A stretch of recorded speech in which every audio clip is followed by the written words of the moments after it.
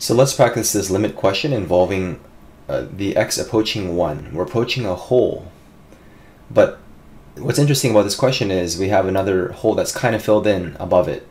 What is the limit as x approaches 1 of this nice hyperbola? Well, as x approaches 1, we're coming in from the left, approaching this number here, which is -3. And the word limit means we're approaching also from the right-hand side, which is also going to be -3. So the answer is -3. So regardless of the point being filled in above it, we're not going to say the limit's -1. This is -1, -2, -3. The answer is actually -3 because we're coming pretty darn close to the 1, but we're not quite actually equals to 1. So just as a good refresher, it's nice to refresh what this rational function actually is. So let's just practice this piecewise function. This looks like a transformation of the 1 over x graph. If I say f of x equals 1 over x, but at the same time we know it's transformed. The center got moved to the left. It also moved to down 2 units as well. So we're not quite sure what the transformation is, so we'll leave the a here. The a value here is what we're multiplying the function by in order to stretch it vertically.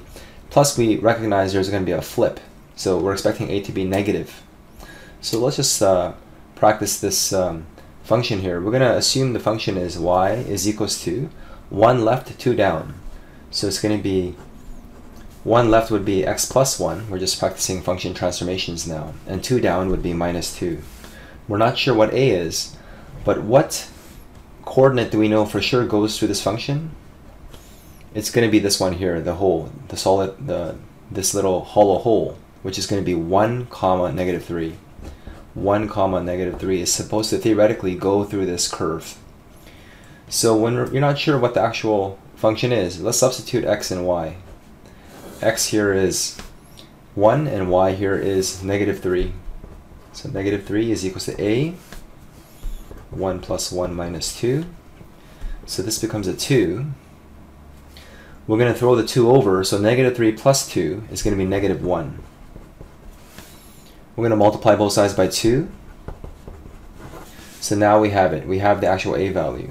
So we're going to say that this function kind of looks very similar to the shape.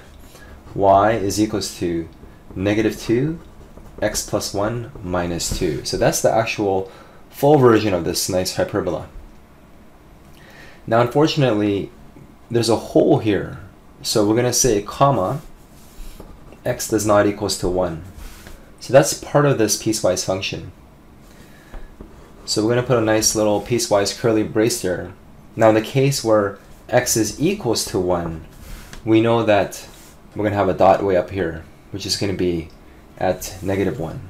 So the y value is going to be -1, particularly at x equals 1. So this is just a nice refresher of how piecewise works with rational functions.